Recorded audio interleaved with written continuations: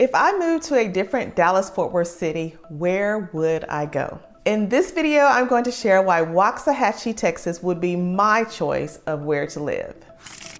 I'm Keela McGraw, your favorite Dallas-Fort Worth realtor. We've helped a lot of clients relocate to the area, and one of the things that can be a good thing but also overwhelming is how many choices you have when it comes to places to live in the DFW area. We work really hard to listen to what our clients need and then try to identify some cities that would be a good fit for them. And of course, when we're working with people who are relocating to the area, one of the questions that often comes up is, why did we choose the city where we live? If you watched any of our other videos, you know that I've lived in the Dallas-Fort Worth area for over 20 years. I lived in Fort Worth for a while, attended TCU, then moved into Arlington, and I lived in Arlington for about 15 years. And then finally, my family and we planted roots in Mansfield, and that's where we live now. But someone recently asked if we could live anywhere else, what other city would we live in besides Mansfield? That was a really good question and a fun exercise for Torrey and I to kind of go back and forth on which city would fit best for our needs and our family. But after some discussions and some deep thoughts, we came up with one city that was at the top of both of our lists, honestly, and that city is Waxahachie, Texas. One interesting thing that we found out in our research is that niche.com gave an overall rating of an A- to Waxahachie. And according to the Dallas Business Journal, Waxahachie is the 13th fastest growing city in Texas. So that being said, I'm going to share a few reasons why Waxahachie would be a great choice. So let's start with where Waxahachie is located. It is south of Dallas, so it is really considered a suburb of Dallas. It is located in Ellis County. Waxahachie is very accessible. It has two major highways that runs through the city. You have Interstate 35, and that takes you straight to Dallas, actually downtown Dallas, and on further north, of course.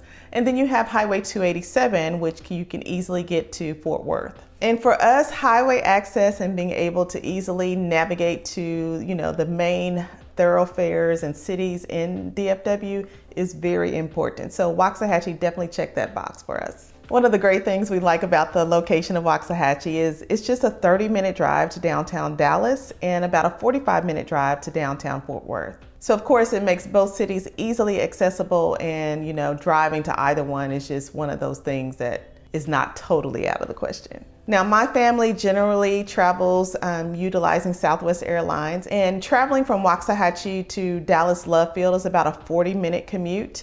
And to get to Dallas-Fort Worth International Airport, you're looking at about 50 to 55 minutes. So when it comes to Waxahachie, it does have a very small town feel to it.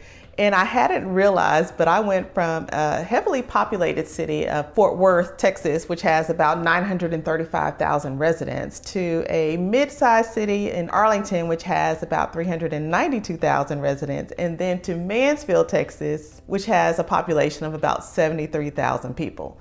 So I'm definitely trending towards smaller and smaller cities, and Waxahachie is another step in that direction with a population of about 43,000 people. It's 50 square miles, so I love that it's, a manageable amount of space that you can travel to and have different options when it comes to housing or even types of housing with acreage and things like that. I found that I really do appreciate the small town feel and not so much the hustle and bustle that you get from the larger or highly populated cities like Dallas or Fort Worth.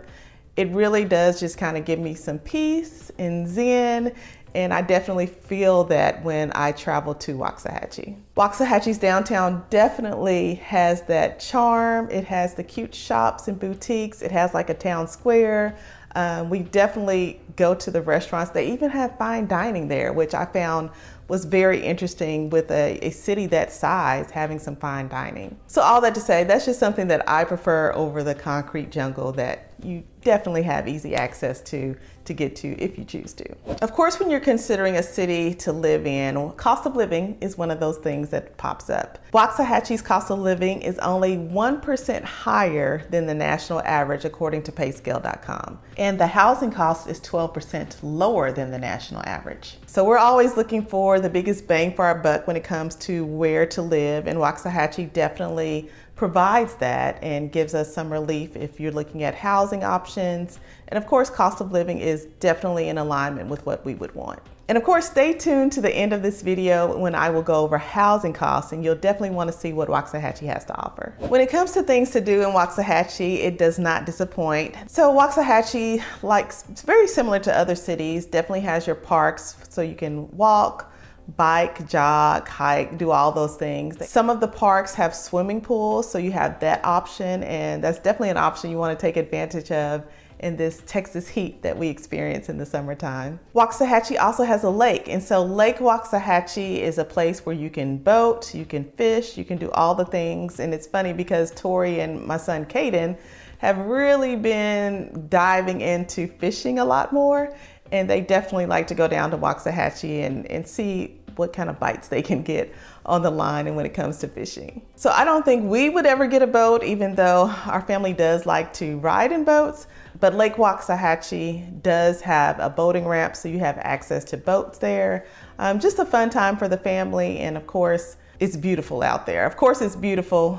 You have lots of greenery. Just being on the water is peaceful anyway, so definitely check it out. And of course, you want to be in a city that has different things to do, and Waxahachie does a great job of coordinating different events throughout the year. Some of those year-round attractions and festivals include the Crossroads of Texas Film and Music Festival that happens in April.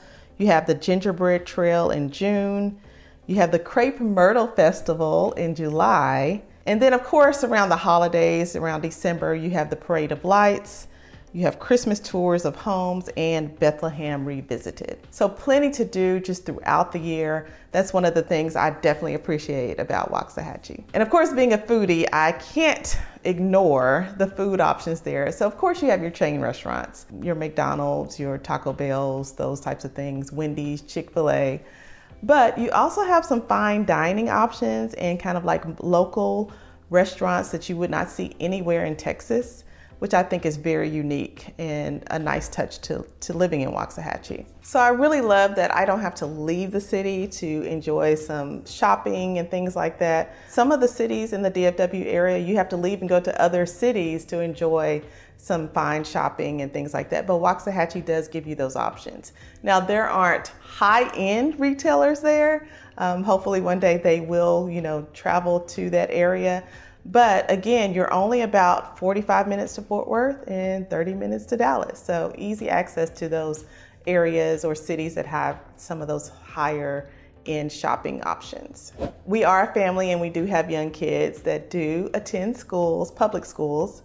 And Waxahachie ISD is a smaller independent school district. According to the Texas Education Agency, they received an overall rating of a B, 85 out of 100. Waxahachie ISD has 10,000 students and about 17 schools. We love that it has a smaller student-teacher ratio of 14:1, so definitely your kids will be able to be called out by name by their teachers and probably the administrators at the schools. And as a former educator and a parent, schools are very important and high on our list. So Waxahachie is one that I would feel comfortable with our kids attending. And of course, housing. So housing is a big factor when you're trying to decide where you want to live. And when we looked at Waxahachie's housing options, we were excited about the opportunities and the amount of house that you can get for the price compared to other cities really in DFW. As of September 2023, the median sales price of a home in Waxahachie is $426,000. And just to compare, the median sales price of a home in DFW is about $370,000. And in Texas, the median sales price is about $340,000. So of course, the median home price is higher than the average, but the value you get was one of those things that really drew us to Waxahachie. A $426,000 house in Waxahachie will get you a 3 to 4 bedroom house, 2 baths, 2,000 to 2,500 square feet home. And another good thing about Waxahachie is that they have so many new construction options. And I don't mean just new construction where the homes are really close together and right on top of each other. You can get homes on 1 acre lots, and these lots have full irrigation. You can get fences put in, enough room for a pool. If you wanted to do an auxiliary unit for in-laws, you could do that too. So just a lot of options when it came to housing, which is something that we would appreciate. And we've already decided if in our next home, we want a new construction home. And Waxahachie definitely had a variety that could satisfy that palette that we wanted in our next home. In 2022, according to the Waxahachie city manager, they issued more than 1,000 building permits for single family homes. So they are planning for the growth that is happening there. I do appreciate that the growth is not as rapid as some of the cities up north and like your Plano, your Frisco, your Prosper. So that slow growth is something that we appreciate, and we're very excited about if Waxahachie was going to be our next place to live. And just a few of those communities when it comes to new construction that can have varying lot sizes and builders, plenty of builders in Waxahachie. You have Shepherd's Place, Dove Hollow, Bison Meadows, and Buffalo Ridge. And of course, many of these communities are kind of like those master plan communities where you have biking trails, you have swimming pools, community centers. Some of them really do have that sense of community to where you have different activities within those planned communities. And so you really do get to know your neighbors. And that's the beauty of some of these master plan communities, is that you have everything right at your footsteps and just having that sense of belonging. So those are just a few of the reasons why we would move to Waxahachie. It may or may not fit what you're looking for in your next place to live. Let me know in the comments. Do you have any questions about moving to the area? Give me a call, text, or email, and I'll see you in the next video.